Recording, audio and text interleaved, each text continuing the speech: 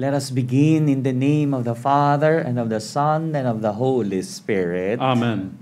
The grace of our Lord Jesus Christ and the love of God and the communion of the Holy Spirit be with you all. And with your spirit. My dear friends, let us call to mind our sins and ask the Lord for pardon and strength. You were sent to heal the contrite of heart. Lord, have mercy. Lord, have mercy. You came to call sinners. Christ, have mercy. Christ, have mercy. You are seated at the right hand of the Father to intercede for us. Lord, have mercy. Lord, have mercy. May Almighty God have mercy on us, forgive us our sins, and bring us to everlasting life. Amen. Let us pray. Almighty, ever-living God, who govern all things, both in heaven and on earth, mercifully hear the pleading of your people, and bestow your peace on our times. Through our Lord Jesus Christ, your Son, who lives and reigns with you in the unity of the Holy Spirit, God, forever and ever. Amen.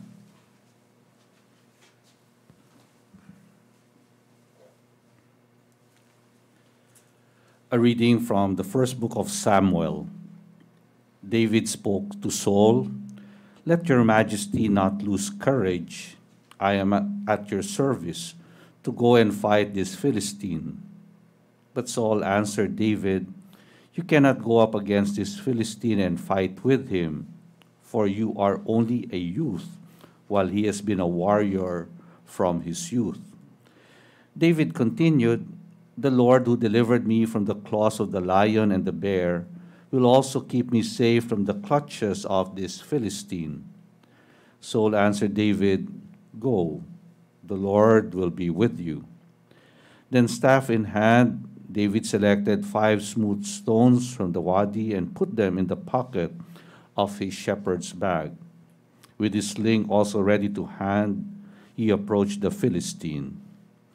With his shield-bearer marching before him, the Philistine also advanced closer and closer to David. While he had sized David up and seen that he was youthful and ruddy and handsome in appearance, the Philistine held David in contempt. The Philistine said to David, "Am I a dog that you come against me with a staff?" Then the Philistine cursed David by his gods and said to him, "Come here to me, and I will leave your flesh for the birds of the air and the beasts of the field." David answered him, "You come against me with sword and spear and scimitar, but I come against you in the name of the Lord of hosts, the God of the armies of Israel that you have insulted. Today the Lord shall deliver you into my hand. I will strike you down and cut off your head. This very day I will leave your corpse and the corpses of the Philistine army for the birds of the air and the beasts of the field. Thus the whole land shall learn that Israel has a God. All this multitude too shall learn that it is not by sword or spear that the Lord saves. For the battle is the Lord's, and he shall deliver you into our hands." The Philistine then moved to meet David at close quarters, while David ran quickly toward the battle line in the direction of the Philistine. David put his hand into the bag and took out a stone, hurled it with a sling, and struck the Philistine on the forehead. The stone embedded itself in his brow, and he fell prostrate on the ground. Thus David overcame the Philistine with sling and stone. He struck the Philistine mortally and did it without a sword. Then David ran and stood over him with the Philistine's own sword, which he drew from his sheath. He dispatched him and cut off his head. The word of the Lord. Thanks be to God. Blessed be the Lord, my rock. Blessed be the Lord, my rock. Blessed be the Lord, my rock, who trains my hands for battle, my fingers for war. Blessed be the Lord, my rock. My refuge and my fortress, my stronghold, my deliverer, my shield in whom I trust, who subdues my people under me. Blessed be the Lord my rock. O God, I will sing a new song to you. With a 10-stringed lyre I will chant your praise. You will give victory to kings and deliver David, your servant, from the evil sword. Blessed be the Lord my rock. Alleluia, alleluia. Jesus preached the gospel of the kingdom and cured every disease among the people. Alleluia, alleluia. The Lord be with you. And with your spirit. A reading from the Holy Gospel according to Saint Mark. Glory to you, O Lord. Jesus entered the synagogue. There was a man there who had withered hand. They watched Jesus closely to see if he would cure him on the Sabbath, so that they might accuse him. He said to the man with the withered hand, "Come up here before us." Then he said to the Pharisees, "Is it lawful to do good on the Sabbath rather than to do evil, to save life rather than to destroy it?" But they remained silent. Looking around at them with anger and grieved at their hardness of heart, Jesus said to the man, "Stretch out your hand." He stretched it out, and his hand was restored. The Pharisees went out and immediately took counsel with the Herodians against him to put him to death. The Gospel of the Lord. Praise to you, Lord Jesus Christ. The man's hand grew well, but the Pharisees went out and immediately took counsel with the Herodians against him to put him to death. You know, this miracle of healing the man's hand highlights a series of 5 straight confrontations between Jesus and the religious authorities. If you remember last Friday, the authorities challenged Jesus for claiming to forgive the paralytic's sin. And last Saturday, they challenged Jesus for eating with tax collectors. And last Monday, they also challenged Jesus for not having his disciples fast. And yesterday's gospel, they challenged Jesus for permitting his disciples to pick grain on Sabbath. And today, we hear them challenging Jesus for healing a man on a Sabbath. And the last sentence of today's reading previews what is in store for Jesus. And Mark and our gospel says, and they made plans to kill Jesus because Jesus challenged their authority, their preaching, and their practices. Friends, this gospel invites us to ask ourselves, how do you respond to people who challenge you for following the dictates of your conscience? Are you known as an open and receptive person who welcomes others' ideas and opinions? Or do you have a tendency to immediately discount other people's opinions when they do not match your own thinking? How do you handle yourself when people go against your ideas, against your will? You know, the Pharisees and the religious leaders made themselves feel angry at Jesus' practices. And instead of opening themselves up to new ways of thinking and living out the truth, they plotted to kill him. Reflecting on these opposing points of view, this I learned, that opposing opinions are really two perspectives of the same situation. Like the Sabbath, for the Pharisees, no work, but for Jesus, it's okay to do something good. Together, these opposites form what I call the necessary contradictions that when we are open to it, something rare and beautiful will be created that somehow balances the situation. And then Sabbath can become more beautiful day of our Lord when we dedicate it for prayer and good works. See, this clash between Jesus against the Pharisees and the religious leaders remind us that everything has its opposite within it. Love can be very destructive if you mishandle it. Pain can help you find ways to grow, and change. Fear can eventually lead you to a path of hope. See, every idea, both good and bad, will definitely have an opposition. Our ideas and beliefs are our windows on the world. Scrub them off every once in a while, or the light won't come in. That's what happened to the Pharisees and the religious authorities when Jesus challenged them. They will never retract their opinions because they love themselves more than they love the truth. That is why today's gospel reminds us to keep our minds open and to examine and re examine our opinions and ideas and our practices, to give space to something that will make us grow and progress. For there's none so blind as those who are not open.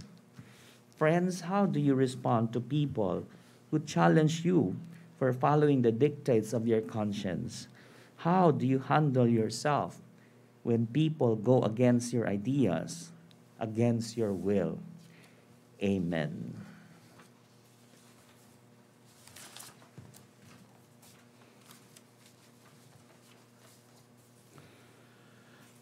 Christ liberated us from the destructive powers of evil and sin so that we could be free to cooperate in spreading the good news.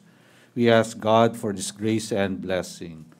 Lord, remember your people. Lord, remember your people. That the Church may seek to free persons from whatever stands in the way of communicating the gospel to men and women of our time, we pray. Lord, remember your people.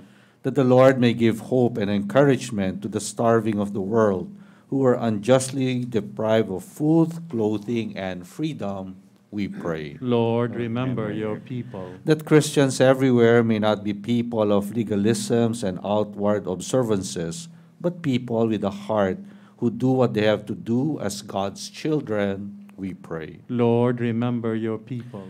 That we may show concern to those who are suffering, so that we may lighten their burdens and help them to keep trusting in God, we pray. Lord, remember your people. That the dead and those who mourn their loss may see hope and comfort in the resurrection of Jesus, we pray. Lord, remember your people. For those celebrating their birthdays, Ray Bernaldo, Annabel Tan Luschich, Paulo de Jesus, Joe Mike del Rosario, Father Jose Mario Francisco of the Society of Jesus, Maan Herrera, Manny Acero, and Irene Fernandez, we pray. Lord, remember your people. For the healing of Leda Samonte and family, Mercy Abad, Susan Lesaca, Emily Quaso, Frankie Roman, Claudine Fraros, Alan Matutina, and Beneventura Igma, we pray. Lord, remember your people. For the repose of the souls of Alden Ganhinhin, Leonor Reyes Garmsen, Abel and Aris de la Cruz, Ramon Fernandez, we pray. Lord, remember your people. For the special intentions of Aga Camarata, Gigi Carlos and family, Susie Lou, Lizzie and Cecil, Lisa Halandoni and family, Susan Jorge and family, Hannah Gonzalez and family, we pray. Lord, remember your people. And for all the intentions sent to our Facebook pages at JESCOM and Radio Katipunan, we pray. Lord, remember your people. Loving God, we claim to belong to you and to your Son. Help us through your Spirit to love you by caring and making other people happy. We ask this through Christ our Lord. Amen.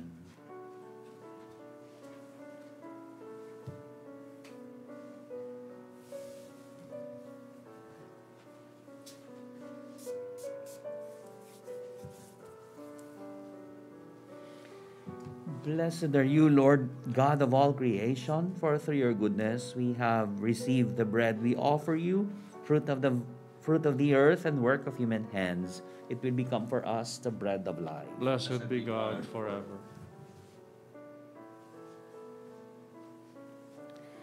Blessed are you, Lord God of all creation, for through your goodness we have received the wine we offer you, fruit of the vine and work of human hands. It will become for us our spiritual drink. Blessed be God forever.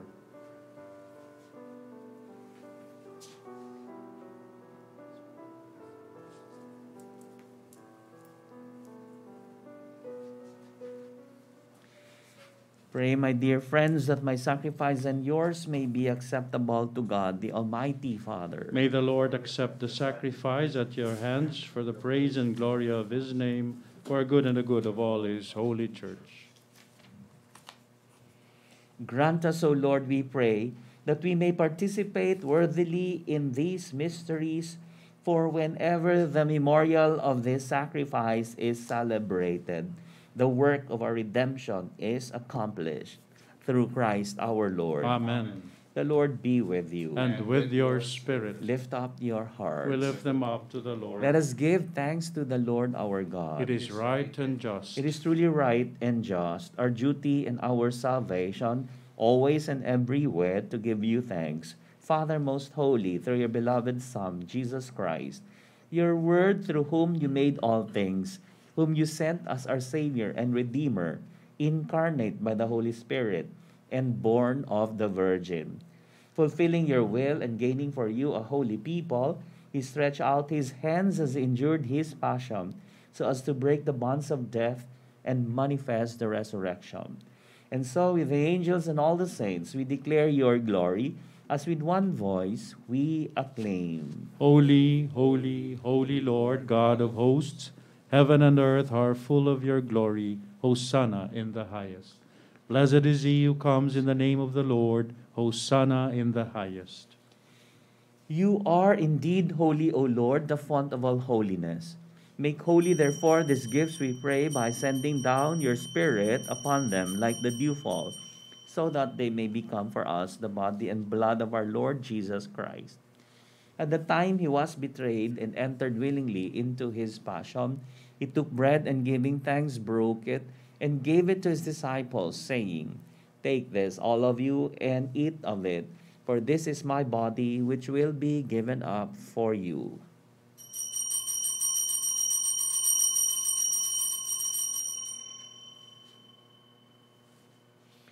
In a similar way, when supper was ended, he took the chalice, and once more giving thanks, he gave the chalice to his disciples, saying, Take this, all of you, and drink from it, for this is the chalice of my blood, the blood of the new and eternal covenant, which will be poured out for you and for many for the forgiveness of sins. Do this in memory of me.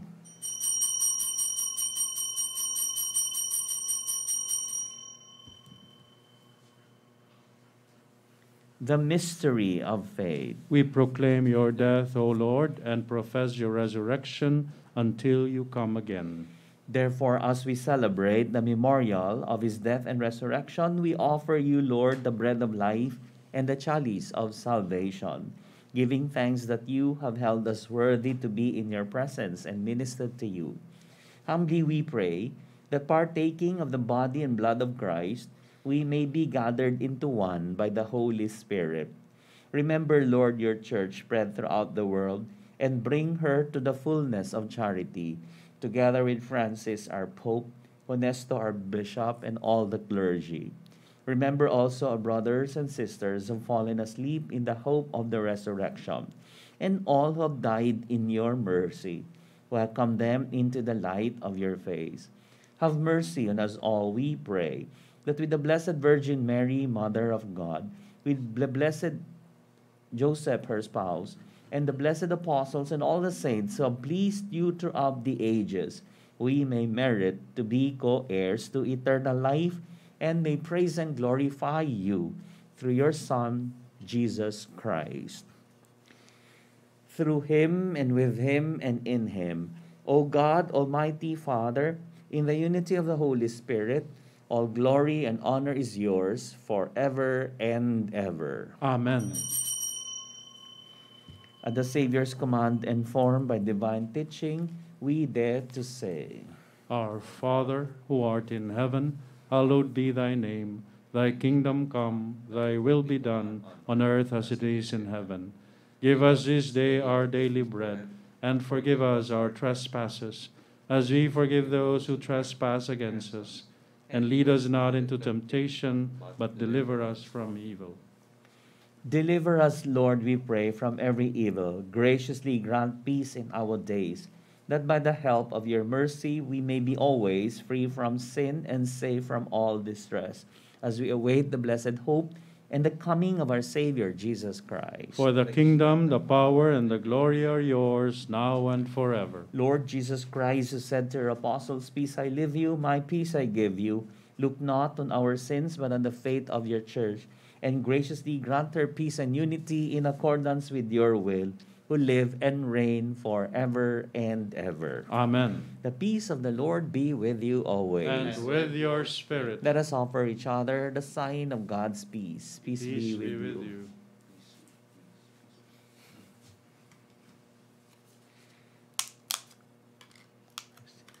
Lamb of God, You take away the sins of the world, have mercy on us. Lamb of God, you take away the sins of the world, have mercy on us.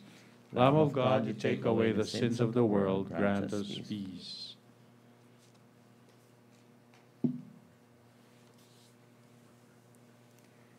behold the Lamb of God, behold him who takes away the sins of the world. Happy are we who are called to his supper. Lord, I am not worthy that you should enter under my roof, but only say the word, and my soul shall be healed. Act of spiritual communion. My Jesus, I believe that you are present in the most holy sacrament. I love you above all things, and I desire to receive you into my soul. Since I cannot at this moment receive you sacramentally, come at least spiritually into my heart. I embrace you as if you were already there, and unite myself wholly to you. Never permit me to be separated from you. Amen. Amen.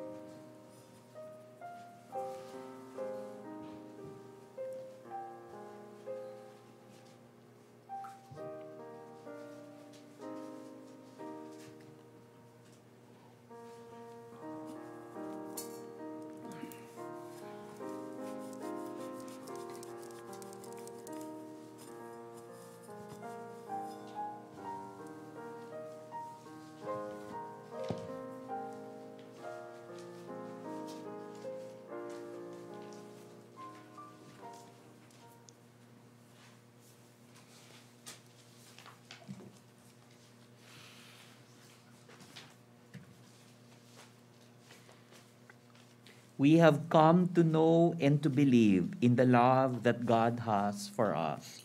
Let us pray.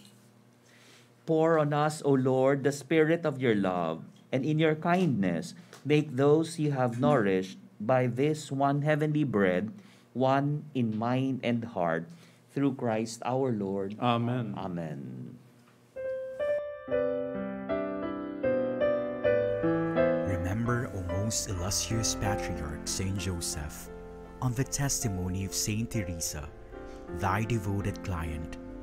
Never has it been heard that anyone who invoked thy protection or sought thy mediation has not obtained relief.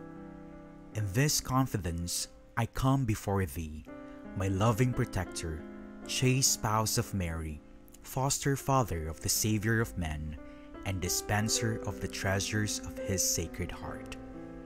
Despise not my earnest prayer, but graciously hear and obtain my petition.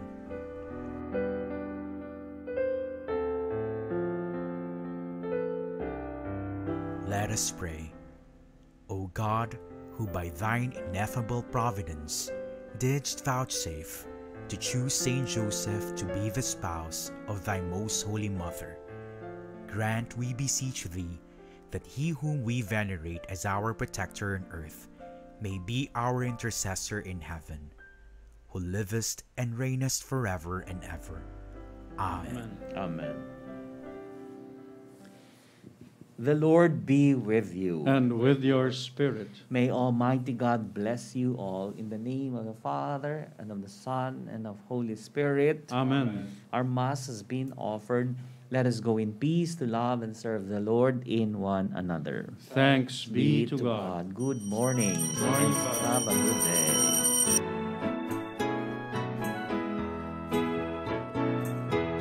Umayo't ihaya, purihin siya, at ating ibunyag, awitan siya. Magliligtas ng Diyos na sa krus ni Jesus, ang siyang sa mundo